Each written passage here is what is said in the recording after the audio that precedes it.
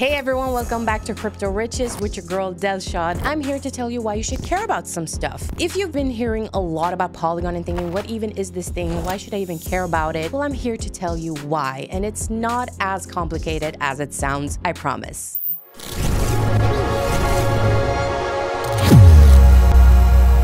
If you know about Ethereum, you know that it's like the backbone of crypto when it comes to smart contracts and applications. If crypto was a city, Ethereum would be its thriving downtown. But even the best neighborhoods have their quirks, you know? Ethereum can be a bit slow, processing around 30 transactions per second. Comparing that to networks like Solana, which can handle up to 65,000 transactions per second, it's like Ethereum's taking a steady jog while Solana is like sprinting. And then there's the cost. Ethereum fees, also known as gas fees, can sometimes get a little too expensive. Imagine trying to send someone $1 and the network charges you $20 just to make that happen. It's not ideal, but hey, every system has its growing pains. And now let me get back to why you should care about Polygon. You can thank me later. Polygon is not trying to replace Ethereum. It's more like a sidekick helping Ethereum work better. It's like creating side roads to handle transactions. So instead of waiting in line on the Ethereum main highway, you can hop onto these side roads,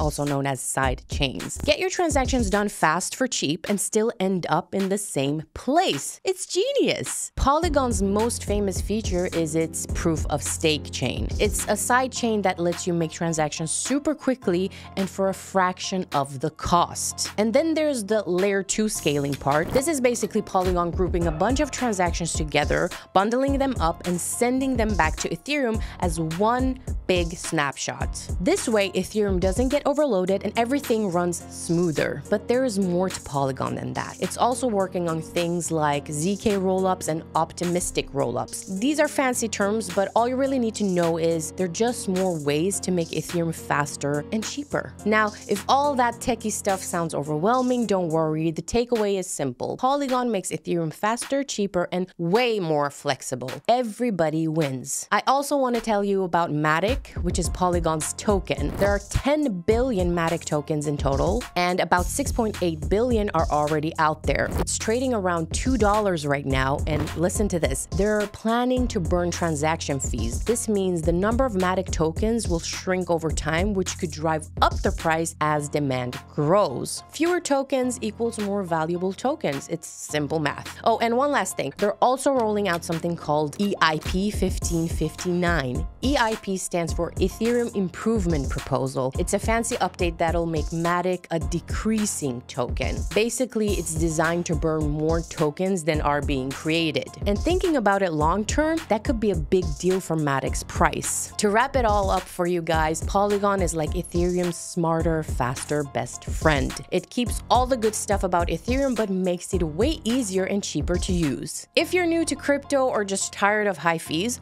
Polygon might be the way to go for you. Let me know if you've got any questions or want me to dig into any of this more. It's not as scary as it sounds once you break it down. Agree? Do you agree? All right, crypto fam, thanks so much for watching. Don't forget to always do your own research. And as always, may your wallets be full and your trades be smooth. See you in the next video. Have a good one.